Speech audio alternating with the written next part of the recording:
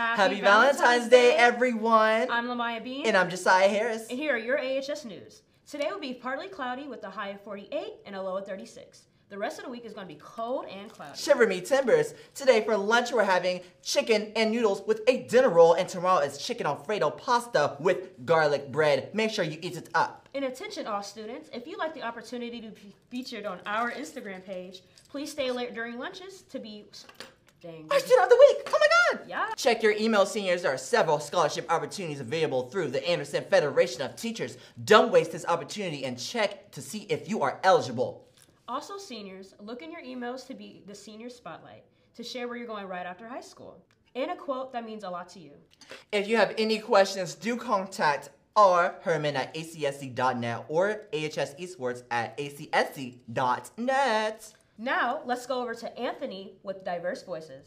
On February the 8th, AHS hosted a Diverse Voices meeting where Tanisha Samuels talked about how to improve safety, Michelle Oganig talked about how jokes can be hurtful, even around friends. Then literally just out of nowhere, I became the center of the conversation. They started making jokes about my heritage, me being Nigerian, making it sound like I was exotic because I came from another country. Lydia Williams on topics of toxic relationships, and lastly, Connor King, who was there to announce the speakers.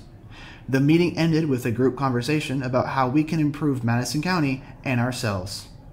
And now, back to the news desk with more news. Thanks, Anthony. Now on to Anthony Talaferro with today's Daily Playbook.